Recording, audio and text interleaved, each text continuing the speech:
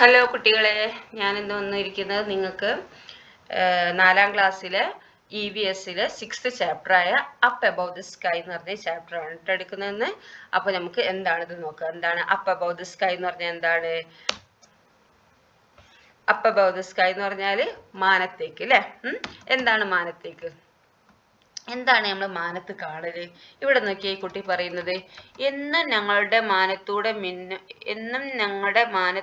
മിന്നും താരകം മടുത്തങ്ങനെ സന്ധ്യ മയങ്ങും നേരത്തങ്ങനെ ചന്ദ്രിക തൂകാൻ വന്നൂടെ അല്ലെ. ഈ പാട്ടാണ് ഈ കുട്ടി പാടുന്നത് അല്ലെ. എന്താണ് ഇവിടെ പറഞ്ഞിരിക്കുന്നത്?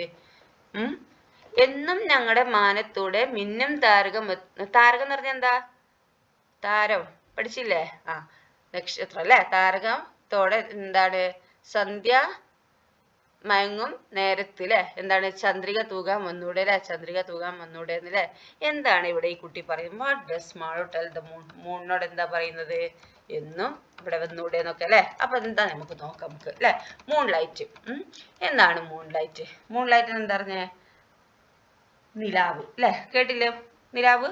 Wow, so interesting. Countless twinkling stars and the moon in all its glory. എന്താണ്? ഹായ്, എന്ത് രസം! പൂർണ്ണചന്ദ്രനും പിന്നെന്താ എണ്ണിയാൽ ഒടുങ്ങാത്ത നക്ഷത്രങ്ങൾ അല്ലെ. ആകാശത്തെ കാഴ്ച എന്താണ്? മനോഹര കാഴ്ചകളാണല്ലേ ഉള്ളത്. Friends, haven't you seen such marvelous things in the sky? അപ്പൊ എന്താണ്? ആകാശ കാഴ്ചകൾ നിങ്ങളും കണ്ടിട്ടില്ലേ കുട്ടികളെ? Why is the moonlight not hot, father? Malu asked. അപ്പൊ മാളു എന്താണ് അച്ഛനോട് ഒരു സംശയം ചോദിച്ചു. അച്ഛാ, നിലാവിന് എന്താ വെയില് പോലെ ചൂടില്ലാത്തതെന്ന് ചോദിച്ചു അല്ലേ. The sun is a star that gives out heat and light of its own, but the moon can't do that. It only reflects the sunlight that falls on it, father said. അപ്പൊ അച്ഛൻ എന്താ പറഞ്ഞേ?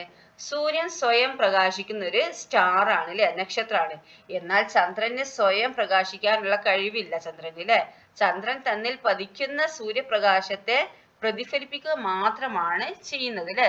സണ്ണിന്റെ സൂര്യപ്രകാശം ഏറ്റിട്ടാണ് എന്ത് ഈ moon എന്താക്കുന്നത്? Reflect ചെയ്യുന്നത് അല്ലെ. അതുകൊണ്ടാണ് എന്ത് അതിന് ഹീറ്റ് ഇല്ലാത്തത് അല്ലെ. അതിന് റിഫ്ലക്ഷൻ മാത്രമേ കിട്ടുന്നുള്ളൂ അല്ലെ. അപ്പൊ നോക്കൂ, എന്താണ് stars? Stars R heavenly bodies that Shine in the sky. The sun is A star. എന്താണ് സ്റ്റാർ എന്ന് പറഞ്ഞാൽ? എന്താണ്? ജ്വലിക്കുന്ന ആകാശഗോളങ്ങളാണിത്, നക്ഷത്രങ്ങൾ അല്ലെ. The sun is A star. അപ്പൊ എന്താ? സൂര്യൻ ഒരു നക്ഷത്രമാണ് കേട്ടോ. എന്താണ്? Sun is A star. എന്താണ്? സൂര്യൻ ഒരു നക്ഷത്രമാണ് അല്ലെ. ഈ പ്ലാനറ്റ് ആൻഡ് സാറ്റലൈറ്റ് എന്താണ്? Planets are heavenly bodies in the sky that revolve around the sun along a definite path. The earth is a planet. എന്താണ് ഈ പ്ലാനറ്റ് എന്ന് പറഞ്ഞാൽ? എന്താ? ഹെവൻലി ബോഡീസ് ആണ്. സ്കൈയിലുള്ള ഒരു ഹെവൻലി ബോഡീസ് ആണ്. അതെന്താക്കും? സണ്ണിനെ റിവോൾവ് ചെയ്യും. സണ്ണിന് ചുറ്റും എന്താണ്? അത് കറങ്ങും അല്ലെ. Along A definite path. അതിനൊരു പ്രത്യേകമായിട്ടുള്ള ഒരു വഴിയുണ്ട് അല്ലെ. അതിനെന്താണ്? അതിന് സൂര്യനെ വലം വയ്ക്കുന്ന ഒരു നിശ്ചിത പാത ഉണ്ട് അല്ലെ. ഡെഫിനിറ്റ് പാത്ത് ഉണ്ട്. അതിലൂടെയാണ് ഈ പ്ലാനറ്റ്സ് ഒക്കെ എന്താക്കുന്നത്? സൂര്യനെ ചുറ്റുന്നത്. The earth is A planet. അപ്പൊ എന്താണ്? എർത്ത്, ഭൂമി എന്താണ്? പ്ലാനറ്റ് ആണ് കേട്ടോ. Satellites R heavenly bodies. Satellites എന്താണ്? ഹെവൻലി ബോഡീസ് ആണ്. അപ്പൊ പ്ലാനറ്റിനാണ് ഇപ്പൊ പറഞ്ഞത്. സാറ്റലൈറ്റ് എന്താന്ന് പറയാ? Satellites R heavenly bodies that revolve around planets. അപ്പം എന്താണ്?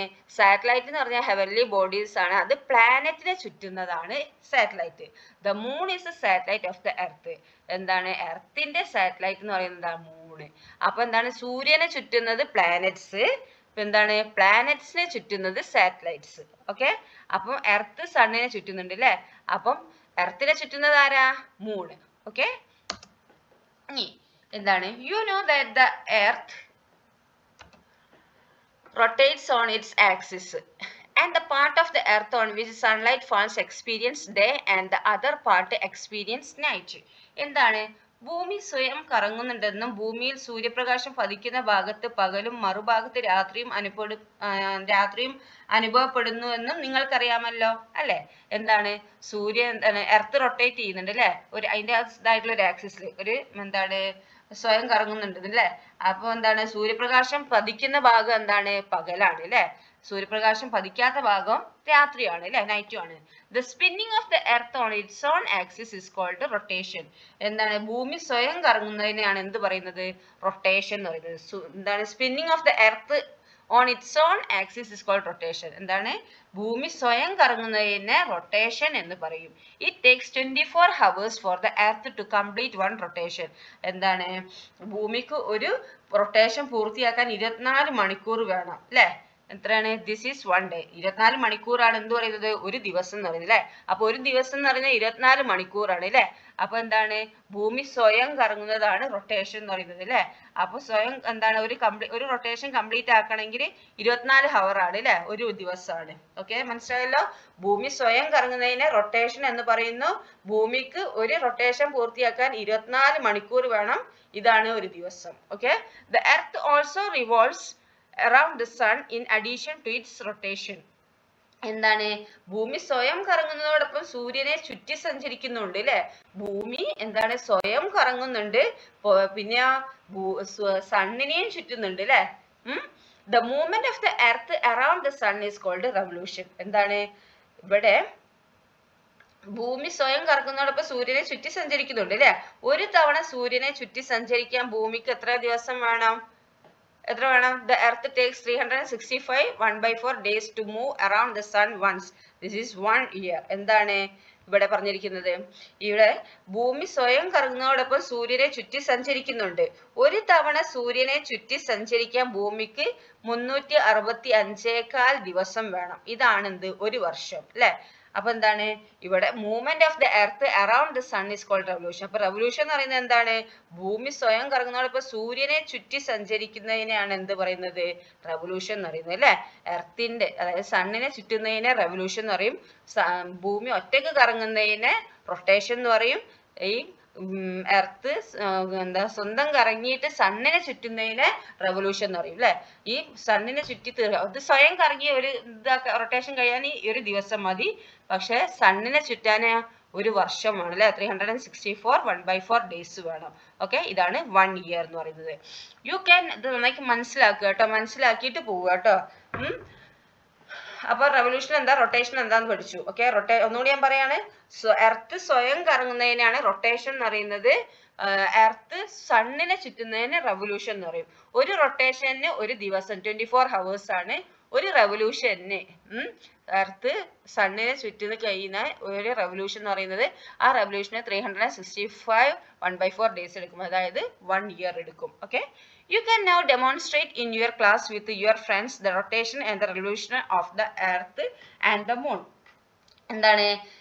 ഭൂമിയുടെയും ചന്ദ്രന്റെയും ഭ്രമണം, ഭൂമിയുടെയും ചന്ദ്രന്റെയും റൊട്ടേഷനും റെവല്യൂഷനും എന്നിവ എങ്ങനെയെന്ന് കൂട്ടുകാരുമൊത്ത് ക്ലാസ്സിൽ അഭിനയിച്ച് കാണിക്കുക. അപ്പൊ എന്താണ്? ഇവിടെ സണ്ണ് ഇങ്ങനെ നിൽക്കും. അപ്പൊ ഒരു കുട്ടി എർത്തായി മാറുക. അപ്പൊ ഈ കുട്ടി എന്താണ്? എർത്തായിട്ട് സണ്ണിനെ ഇങ്ങനെ ചുറ്റുമ്പോൾ ഇവിടെ ഒരു മൂണായിട്ട് വേറൊരു കുട്ടി. അപ്പൊ ഈ മൂണ് എന്താക്കും? ഈ എർത്തിനെ ഇങ്ങനെ ചുറ്റിക്കൊണ്ടിരിക്കും. അപ്പൊ ഇതിങ്ങനെ ഇങ്ങോട്ടേക്കും ചുറ്റും. അതിങ്ങനെ ആയിട്ട് നിങ്ങൾ ക്ലാസ്സിന് ഫ്രണ്ട്സ് ആയിട്ട് ചെയ്ത് നോക്കുക. ഓക്കെ, ഇനി നോക്കൂ. Notice the position of the sun and the earth and the moon when they come in A straight line. എന്താണ്?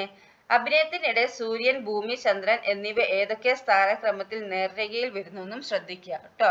എങ്ങനെയാണ് നേർരേഖയിൽ വരുന്നതെന്നൊക്കെ നോക്കുക അല്ലെ? ഇതാ ഇത് നേർരേഖയാണ് അല്ലെ? നോക്കാം നമുക്ക്. New moon day. എന്താണ് ന്യൂ മൂൺ ഡേ? കേട്ടിട്ടുണ്ടോ നിങ്ങൾ? അമാവാസി എന്നൊക്കെ കേട്ടിട്ടുണ്ടോ?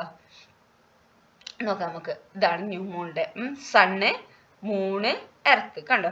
എർത്ത് എർത്തിനെ മൂണ് ചുറ്റുകയാണ് അല്ലെ? അപ്പൊ ഇത് സ്ട്രെയിറ്റ് ആയിട്ട് വരും. അപ്പൊ ഇവിടെ എന്താണ്? സണ്ണ് മൂണുമലാണ് പ്രകാശിക്കുന്നത് അല്ലെ? അപ്പൊ മൂണിന്റെ ഈ ഭാഗം എന്താണ്? സണ്ണിന്റെ ഇവിടെ വരുമ്പോ ഇവിടെ പ്രകാശമാണ്. അപ്പൊ ഇവിടെ എന്താ? ഡാർക്ക് ആയിരിക്കും അല്ലെ? ആയിരിക്കൂലേ? ഇവിടെ ഡാർക്ക് ആയിരിക്കും. ഇതാണ് എന്ത്? New moon day. നോക്കാം നമുക്ക്. Why is the moon fully bright in some nights and not seen on other nights? ഈ ചന്ദ്രൻ എന്താണ്? പൂർണ്ണ പ്രകാശത്തിൽ എന്താ കാണുന്ന രാത്രികളും തീരെ കാണാത്ത രാത്രികളും ഉണ്ടാകാൻ എന്തായിരിക്കും കാരണം? ചില സമയത്ത് മൂണിനെ ഫുള്ളായിട്ട് നമ്മൾ കാണും അല്ലെ? ഫുൾ മൂൺ ആയി കാണും അല്ലെ? ചിലതിന് എന്താണ്? നമ്മൾ തീരെ കാണാത്ത ദിവസങ്ങളും അല്ലേ? അപ്പൊ നോക്കി, observe the picture. Can the part of the moon on which sunlight fall be seen from the earth when the sun, the moon and the earth come in a straight line? Does in the part of the moon that faces the earth appear to be dark. The moon is not seen at all when the part of the moon that does not get sunlight faces the earth. This day is called new moon day, അമാവാസി or കറുത്തവാവ്. എന്താണ് ഇവിടെ പറയുന്നത്? ഈ ചിത്രത്തിൽ എന്താണ് പറയുന്നത്? ഈ സൂര്യൻ, ചന്ദ്രൻ, ഭൂമി അല്ലെ, അതായത് സണ്ണ്, മൂൺ, എർത്ത് എന്ന സ്ഥാനക്രമത്തിൽ ഇവ നേർരേഖയിൽ വരുമ്പോൾ, കണ്ടോ, നേർരേഖയിൽ, അത് സ്ട്രെയിറ്റ് ലൈനിൽ അത് വന്നിരിക്കും അല്ലെ, വരുമ്പോൾ സൂര്യപ്രകാശം പതിക്കുന്ന ചന്ദ്രന്റെ ഭാഗം ഭൂമിയിൽ നിന്നും കാണാൻ കഴിയുമോ? ഇവിടെ അല്ല ഇത് വരുന്നത് ഇത്. അപ്പൊ നമുക്ക് എന്താകും, ഭൂമിയിൽ നിന്ന് ഈ ചന്ദ്രനെ മൂണിനെ കാണാൻ കഴിയില്ല അല്ലെ. ഭൂമിക്ക് നേരെ വരുന്ന ഭാഗം ഇരുണ്ടല്ലേ കാണുന്നത്, ഇവിടെ എന്താ ഇരുട്ടായിട്ടാ കാണുന്നത് അല്ലെ. ഇരുണ്ടല്ലേ കാണുന്നത്.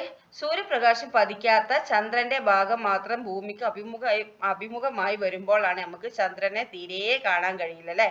ഈ ദിവസമാണെന്ത്, അമാവാസി അല്ലെ, അതായത് കറുത്തവാവ് എന്നും പറയും, ന്യൂ മൂൺ ഡേ എന്നും പറയും അല്ലെ.